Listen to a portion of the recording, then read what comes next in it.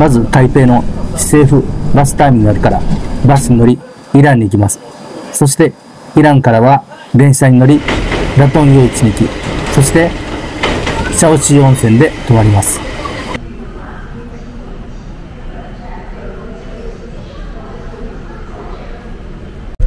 はい、イラン行きのバスに乗りました。これは1人用のバスと、あと2人用のバスがあります。座席があります。とても快適です。座席はこういうふうに足置きもあるし、そしてこういうふうにかなりリクライニングもできるので快適に過ごせそうです。バスが出発しました。リクライニングもできるし、とっても気持ちいいです。今朝8時半でかなり眠たいので、また着いたら報告します。1時間10分ほどでイランのバスターミナルに着きました。バスターミナルは新しくなってかなり綺麗になりました。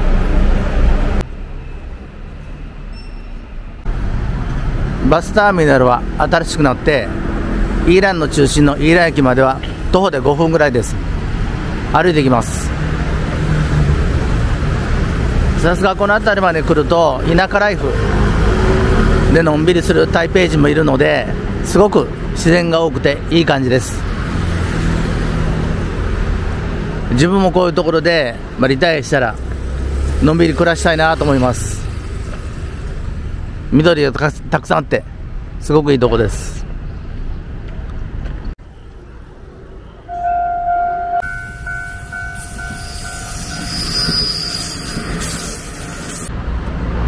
バスターミナルから歩いて10分ほどでイラン駅に着きました。なんかノスタルジーな感じでとてもいいです。南国を感じる建物です。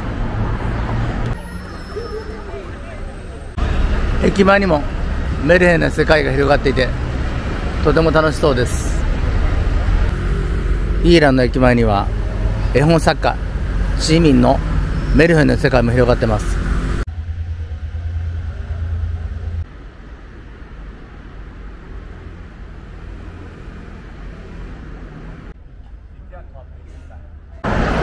イランにはこういう日本家屋も残っていて昭和のロマンを感じます。やはり日本人にはこういう家は懐かしいですね。台湾で見れるとすごく嬉しいです。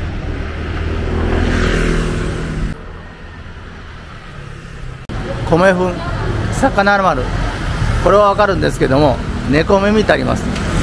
これは一体何なんでしょうか。後で調べてみます。これが猫耳です。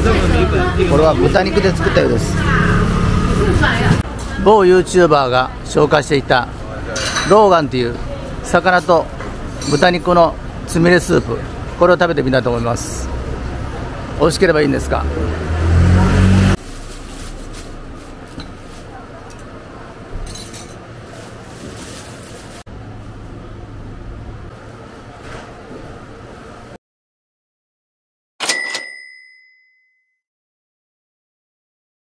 デザートで豆腐を食べたいと思います。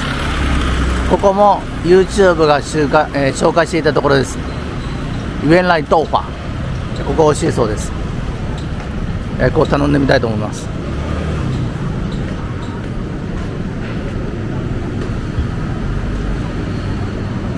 これいろんなものを選びます。我们要选择3点吗？我要。内用。内用哈。对，这个热的吗？这两个是热的，一个干，这个姜，这个是冰。姜是热的吗？姜。我想姜。姜有一点辣。有点辣吗？还好啦。什么辣吗？就是姜的辣。姜的辣吗？对啊，那姜的辣吗？可以吗？可以啊，可以。可以哦，那你要吃姜吗？姜的。吃姜哈。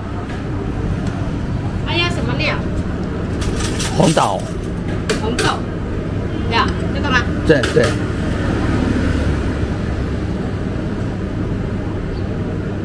那个鱼头吗？鱼头。啊？鱼头。芋头吗？芋头。芋头有啊，这个是芋圆哦，这个吗？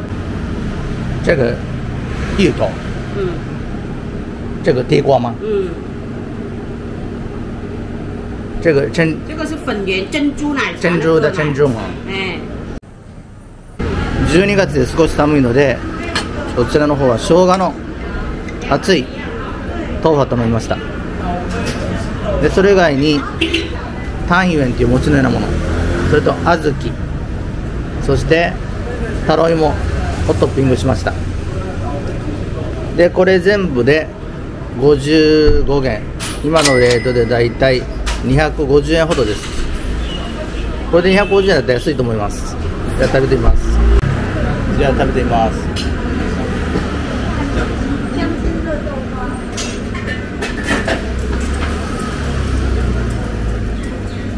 豆腐がとっても美味しいです。絹こし豆腐、日本の絹こし豆腐を3倍柔らかくしたの感じです。そしてこの生姜のスープもとっても美味しいです。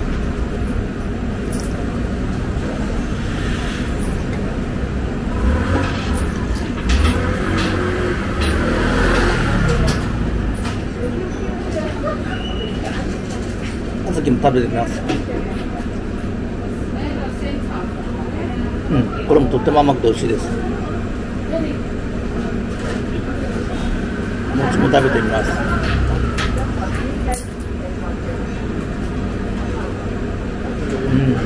これもとってももちもちして美味しいです。おすすめします。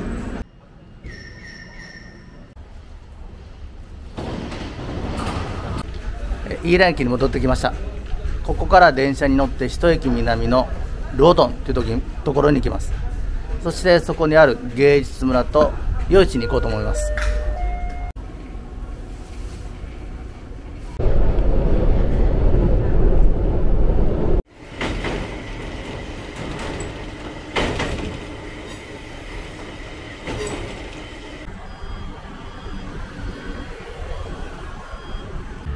道頓にある国立伝統芸術センターにやってきました。とても敷地が広く、昔の街並みとかが再現されているので面白そうです。いろいろ回ってみたいと思います。国立伝統芸術センターの前にやってきました。テーマパークのようで楽しそうです。じゃあ行きましょう。南国らしい雰囲気でとっても楽しいです。ここは映えるスポットがいっぱいあって楽しいです。歩いていきます。この赤いランタンがとっても台湾らしいです。レンガ作りもなかなか雰囲気があっていいと思います。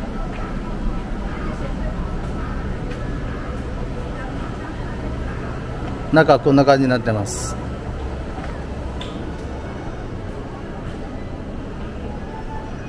ここはアートクラフトができるようです。休憩できるスペースもあちこちにあります。伝統工芸センターです。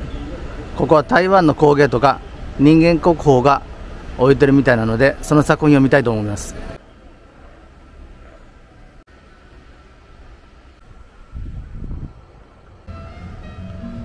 人間国宝の王さんです。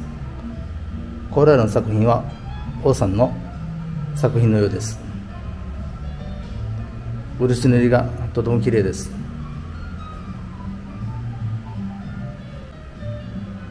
人間国宝の林耀能さんです。こちらはガラス工芸です。どれもとっても魅力的な作品です。こちらはマイ・チュアンリンさんの作品です。これは陶芸の作品が主なようです。豚の顔がとっても可愛いですね。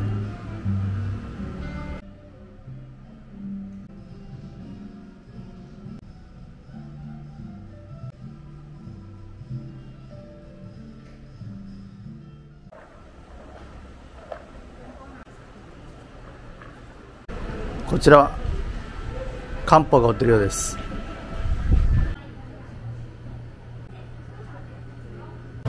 こちら菊花茶が売ってます。とっても可愛いです。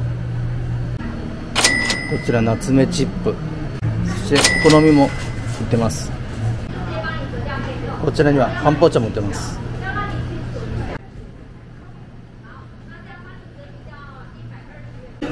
日本ではなかなか見かけない薬膳スープも売ってます。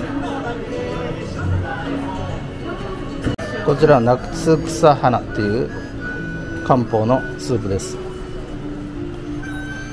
いろんな漢方が入ってます。こちらはいろいろな伝統工芸が見られる展示館です。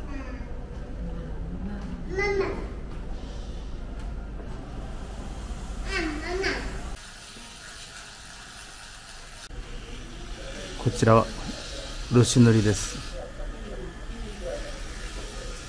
今下絵を描かれているようです。すごく綺麗な竹細工です。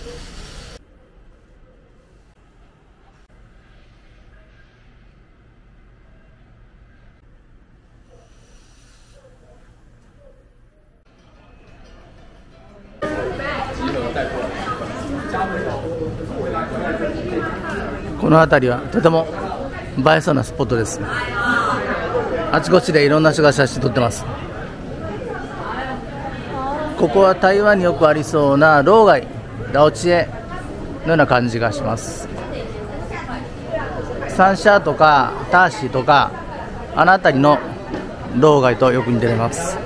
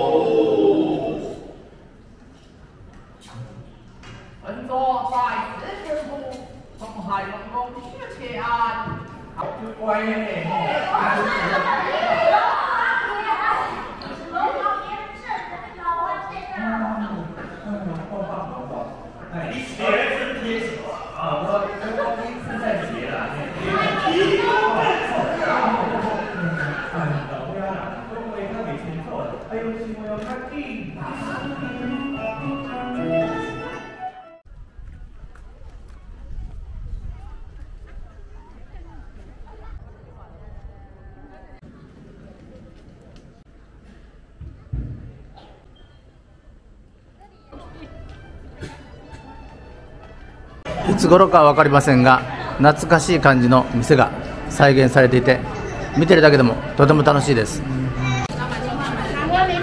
あ、台湾も綿菓子があるんですね。日本と同じです。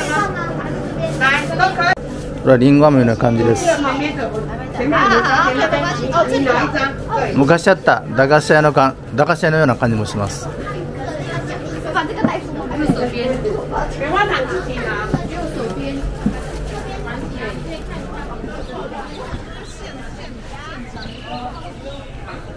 上から見てもすごくいい感じがします。今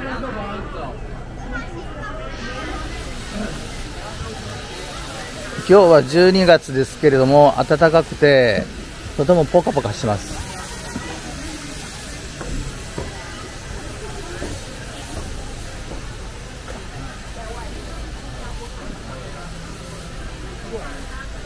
この辺りは川が通っていて、川遊びもできるようです。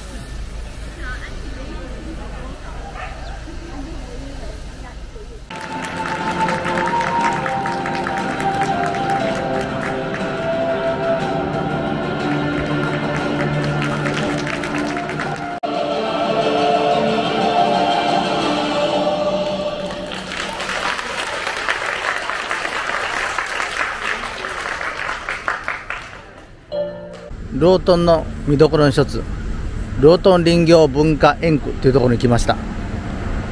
ここの風景が綺麗なので行きたいと思います。これが全体像です。昔の街並みがあって、そして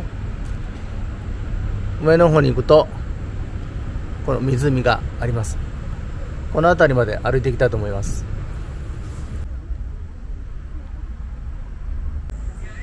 匂いから多分台湾ヒノキだと思うんですけれども、無造作にたくさん置かれています。なんか圧巻です。そしてこれまっすぐに行くと湖の方に出ます。この辺りは湖の周りをずっと一周できるトレッキングコースがあります。これは原住民のレリーフでしょうか。ヤシの木があってとっても南国らしい雰囲気を感じます。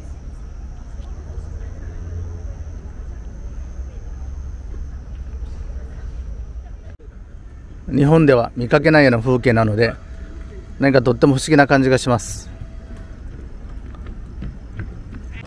この辺りはすごく面白い雰囲気です。池があったり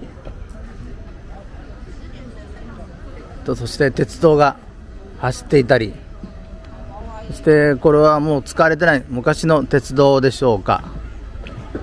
こういうのも展示されています。そして駅舎も残されています。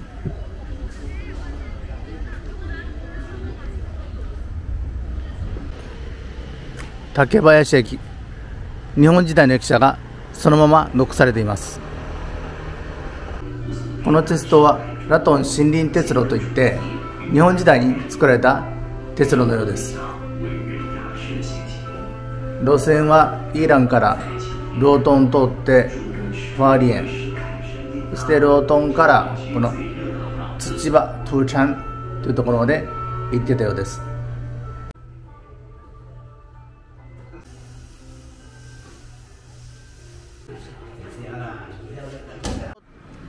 羅東といえば夜市、有名な羅東夜市に来ました。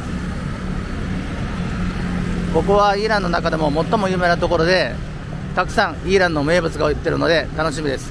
行ってみましょう。こういう感じで露店にたくさん店が出てます。イランの名物がたくさん売ってるようです。ここのイマランのドーナツがとても美味しいということで、YouTube で紹介されていたので買ってみました。ポン・デ・リングをもっともちもちとした感じでとっても美味しいそうです。で1個40円でオリジナル、あとジンジャーですね、抹茶、いろんな味があります。こういう感じで中がとってもふかふかしてます。食べてみたいと思います。本当にもちもちでとっても美味しいです。この店おすすめです。ロードネイシというとこの羊肉のスープが有名なようです。ここもそうです。でこちらも羊肉の店、そしてここも羊肉スープの店です。ラムスープが有名なようです。ロードンの夜市っていうのは一本道じゃなくてこういうふうに四方八方に広がってます。でこちらにも夜市の道があります。そしてこちらはあまり店はないですけども一応店があって夜市の雰囲気があります。でこの細い道を入ってそして有名なネギ餅食べに行きたいと思います。行ってみましょう。ここも YouTuber が紹介していた三新ネギとう餅というところです。胡椒餅のような感じで中にひき肉とネギをいっぱい入れてます。とても人気があるので一度食べてみたかったところです。ネギをたくさん入れてます。ネギとひき肉です。そしてそれをずっと進んでいきます。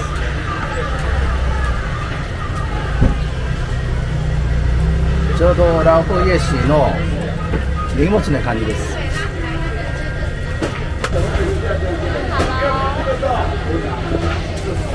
これを揚げていきます。とても美味しそうです。1個40元、200円ほどです。ネギ餅はこういう感じです。皮が薄くて中にはこういうふうにいっぱいひき肉とネギが詰まってます。とても美味しそうです。ここの夜市はザ・昭和というような感じの遊具が並んでいて子供たちもとっても楽しんでいます。これは鉄砲で撃って落としていくようです。でこの子うまいです。どんどん食べてます。あとここにやってきました。羅東赤豆湯円ってとこです。ここも YouTuber が紹介していてすごく人気になるところです。ここの湯円は程よい甘さの小豆にたくさんの白玉が入っていてとっても美味しいです。これたくさん虫がいて汚いなと思ったら実は蜂らしいです。蜂がいてるのでこういうふうに蜜を食べに来るそうです。さあこういうふうにいっぱいのお餅と小豆が入ってます。そしてこれに蜂蜜がたっぷり入ってるのでとても美味しいです。茶臼市駅に到着しました。今の時刻18時半、6時半です。駅前はイルミネーションが綺麗ですぐ前には温泉会館というホテルがあります。いかにも温泉の街に来たなって感じだけれども、日本の温泉街とはだいぶ雰囲気が違います。今日は茶臼市駅から歩いてすぐのここホステルトマトっていうところのシングルルームを取りました。日本円でだいたい7000円ぐらいです。結構評判が良かったのでここにしてみました。中に入ってみましょう。結構綺麗です。ずっと行くとここがリビングルームみたいな感じになってます。そして一番奥が食事ができるところになってます。こういう感じです。こういう感じで服をかけるところがあって、2段ベッドになってます。1階とそして2階もあります。これを1人で使う感じです。とってもシンプルでこれで7000円だったらまあまあかなと思います。ただここは景色が全く見えないのでそれが残念です。明かりが入る窓だけです。ベッドの周りにはコンセントとそして小さな物置があります。広さ的には足はこれで十分伸ばせるので問題ないと思います。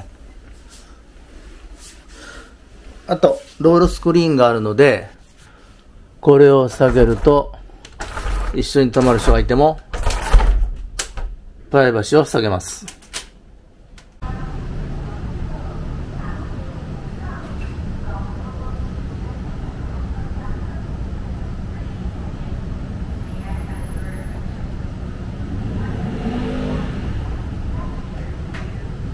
朝の展望露天風呂にやってきました。お湯は入ってないけれどもこういう感じです。そして宜蘭駅のホームと綺麗な景色が見えます。朝食会場に来ました。こういう感じで種類は結構豊富にあります。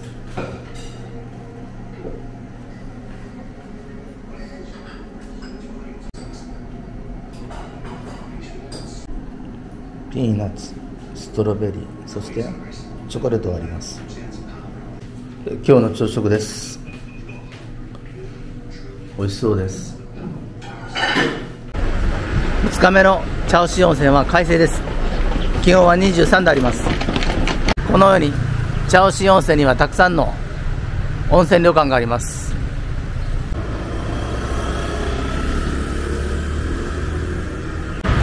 宜蘭の名物といえばここのお菓子本州券っていうのが美味しいらしいです。パンとかあとパイナップルケーキもあるみたいです。朝からたくさん人が買いに来てます。中入っていきたいと思います。たくさんのものが売ってます。金柑まんじゅう、くるみのケーキがあります。でこちらにはもちろんパイナップルケーキもあります。こちらには美味しそうなパンもたくさん並んでます。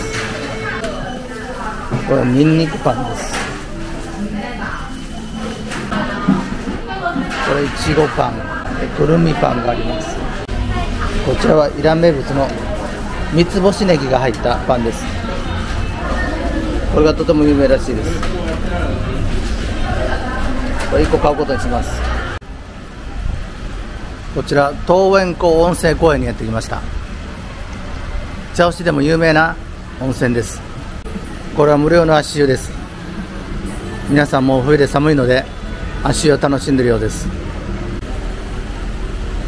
この温泉はたくさん周りに木があって山があって雰囲気がすごくいいです。ドクターフィッシュやってみることにしました。1人50元250円です。こういう感じで魚が足の皮を食べてくれます。ちょっとくすぐったいけど気持ちいいです。ここが湯圍岸の公衆浴場です。入るのはこう無料です。こんな感じで中が公衆浴場になっています。今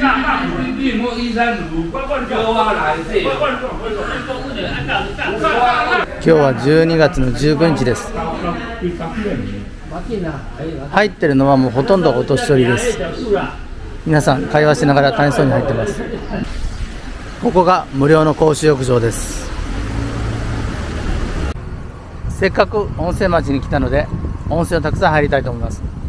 先ほどの温泉から歩いて10分ほどの森林公園温泉に行こうと思います。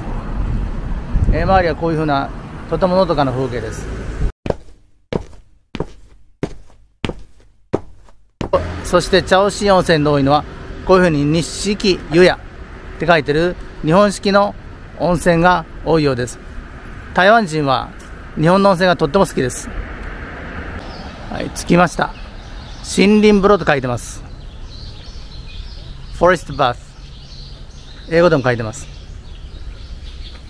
森林バスって書いてるように中の方は木がたくさんあって本当なんかジャングルに迷い込んだような感じです。どんな温泉か期待できそうです。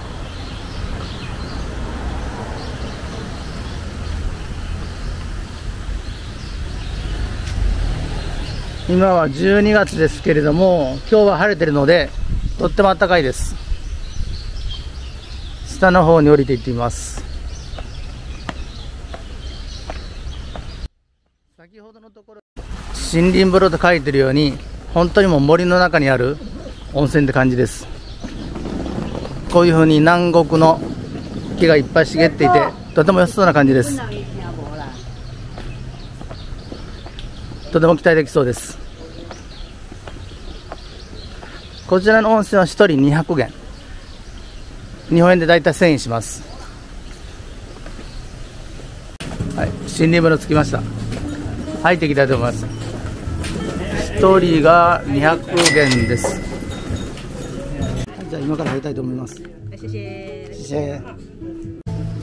はい、今から入っていきたいと思います。裸湯の句って書いてるようにこちらは日本と同じように裸になって入ることができます。上の方には金が新年と書いてるものがあります。台湾にはこのような習慣がないのでおそらく日本の習慣を真似しているようです。じゃあ入っていきましょう。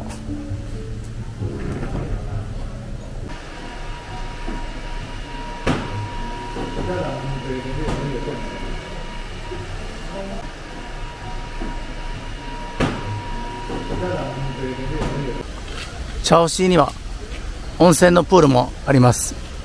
真冬でも泳ぐことができます。温泉プールも入場料は1人100元500円です。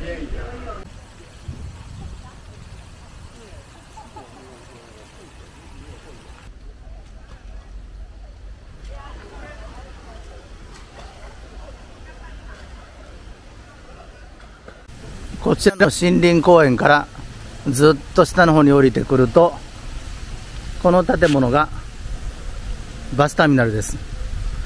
森林公園からは歩いてまっすぐなので分かりやすいです。でここから台北各地の直通バスが出てます。でここが茶臼市のバスターミナルです。帰りは首都客運の台北直通バスで帰ります。これは市政府まで行きます。価格は96元、日本円でだいたい500円ぐらいです。